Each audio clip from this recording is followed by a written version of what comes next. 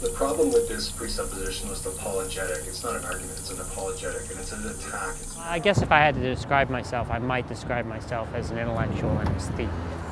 Okay, well, I've got an argument here. And it's like, oh, okay, well, let's hear it. It's like, well, let me ask you this. It's like, we need to get to your presupposition. Somebody who is maybe devoted to pursuing aesthetic pleasure. Do I have presuppositions? Is it necessary that I have presuppositions? Is it the case that I must have presuppositions?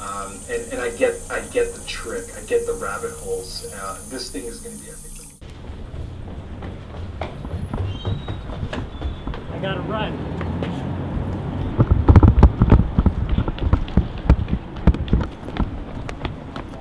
You come to the concert if you want. I have to go to class. Oh, you have to go to class. Okay.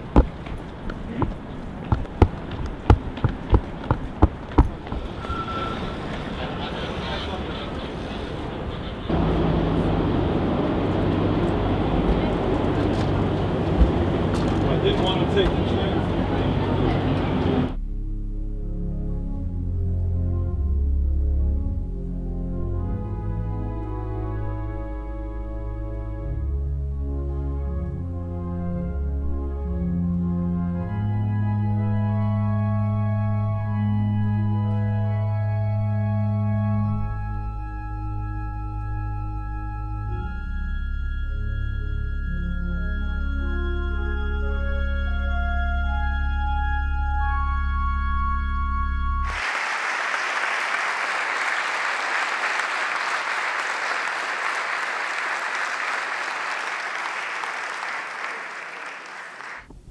Well, I timed it so that I'd be sure to get here on time, but I made it without much time to spare.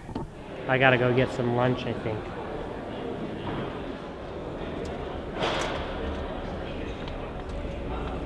Well, my name is Jack Angstreich.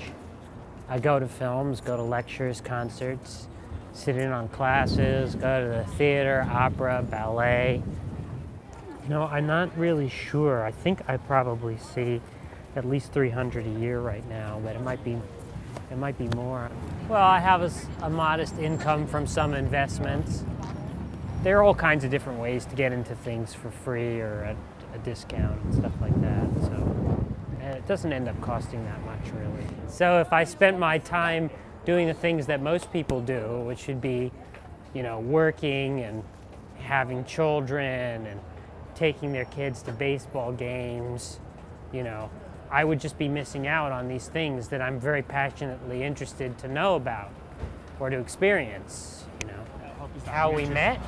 Oh, I remember how. Well, so I know that Bill and you were going to the Guggenheim to a Fellini series. Yeah, he right? was sitting. And he was sitting next to me. He was sitting next to you, and he had a Fellini book. No, I had a Fellini book. Oh, you had a Fellini book. Yeah, because I think I talked to you right after talking to Bill. It wasn't like I'd known him for a while. I oughtn't do this on camera, but because if this gets out, What do you think will happen? who knows? I'm sure this is not some. I'm sure if security knew that I did this, they wouldn't be happy. It's kind of like a gift. Yeah. What do you say? Tree of life shots. Why is that a tree of life shot?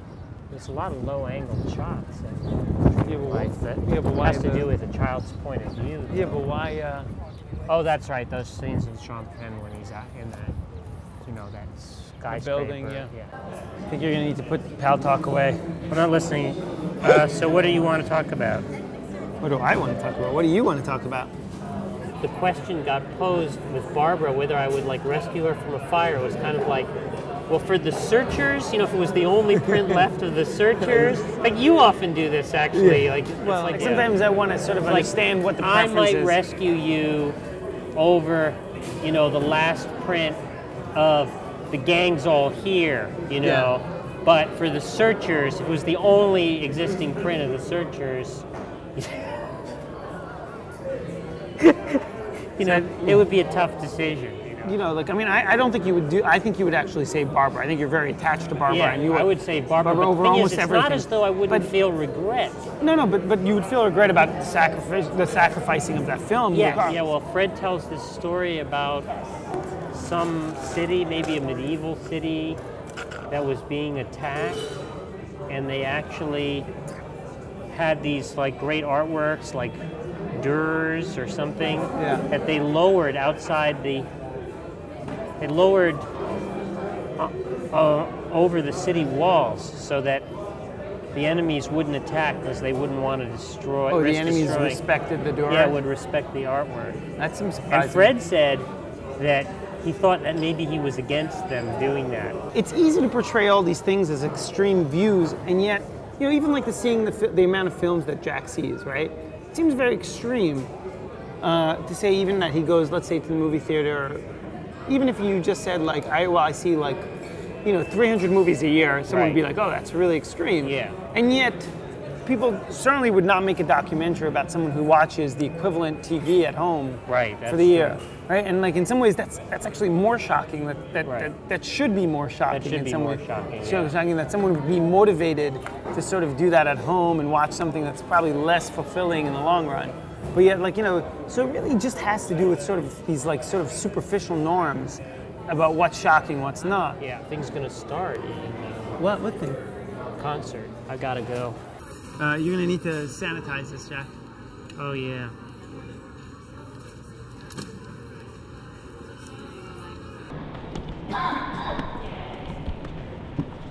This tells me all the Juilliard concerts and events, recitals. Oh no. Tomorrow is Juilliard Singers at 1. I have a kind of obsessive personality. It goes back a really long way. Like, somehow when I was a kid, I got obsessed with geography. That's the first obsession I really remember having. And I used to, like, when we would go away on vacation, I would be sure to pack an atlas. Because I always just wanted to, like, study the atlas in my spare time. So I made sure that I always had an atlas with me. And, like, I would come home from school and watch cartoons. And then during commercials, I would study the atlas. No, I have to plan my 3 comrades. Those 3 comrades on 29. It's not even in here. 3 comrades. Must be a Turkish movie.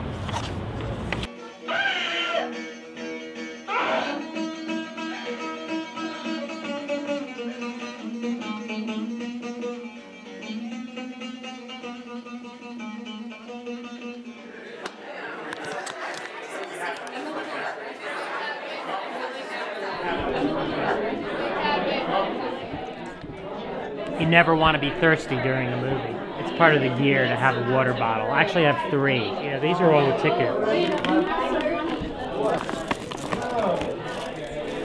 That's a lot of tickets.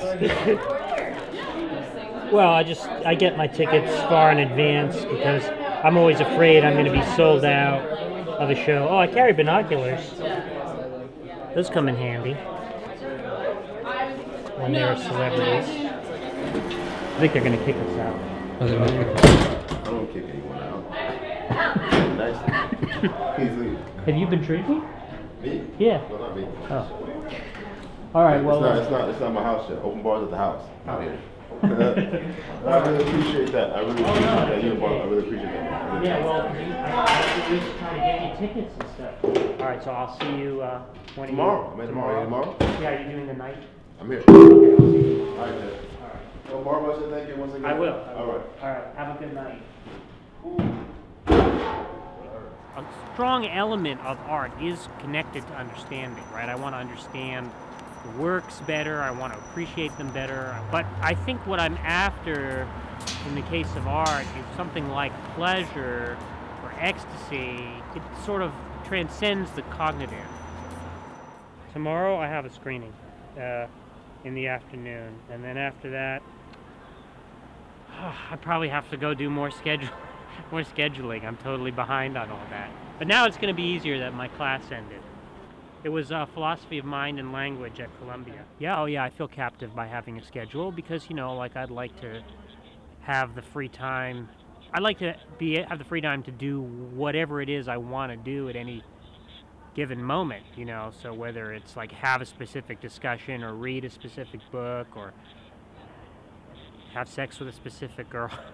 But I can't always do that because of the schedule. But the paradox is that if I didn't have a schedule, I probably would be less happy. I don't spend a lot of time suffering from my captivity. Whereas I think some people who have jobs that they don't like really are. They really would be happier doing other things. And they can't.